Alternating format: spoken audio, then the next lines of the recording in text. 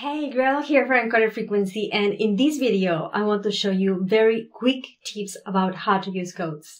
I do have this code that I did with henna. Of course, you can tattoo it on yourself, but because I like to change the codes on myself, I will always use a marker special for painting on skin, or I could use henna, and then you can change it. A code will be a pattern that will represent a concept that will be healing, abundance, infusing source, life force, anything that you want. You can also print codes from the website or purchase a print. And you can also do codes on paper. Those were the first codes that I began to do while I was at work. And let me show you. For example, this is a galactic code because it has binary numbers on it that represent a location. If I wanted to connect with my galactic family, I would use a crystal, or I would just meditate or put it like the one I have behind me.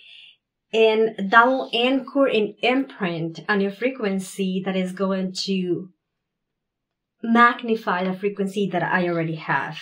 I also added codes. I have codes everywhere. This is a band drum that I use to entertain myself. I also have this as a decoration in my house. This is a black paper that you can purchase everywhere and a gold Sharpie, and you can do a code like this. Another form to use codes, it is, I have seen people that add them into their nails. I don't like to use nail polish, but that will be another way. I paint also my crystal with an acrylic marker that you can purchase everywhere. And you can also use stickers like this for your drinks. I know there are fancy stuff that you can purchase online, but you can always work with what you have on hand.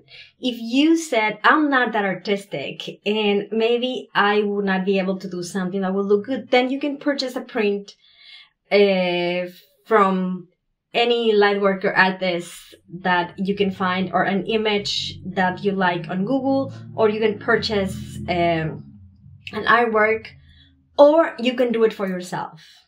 On grids, I'm going to do another video talking about things you can do to make your grid that will complement this explanation about codes. I hope you have found this video valuable and helpful. See you in the next video.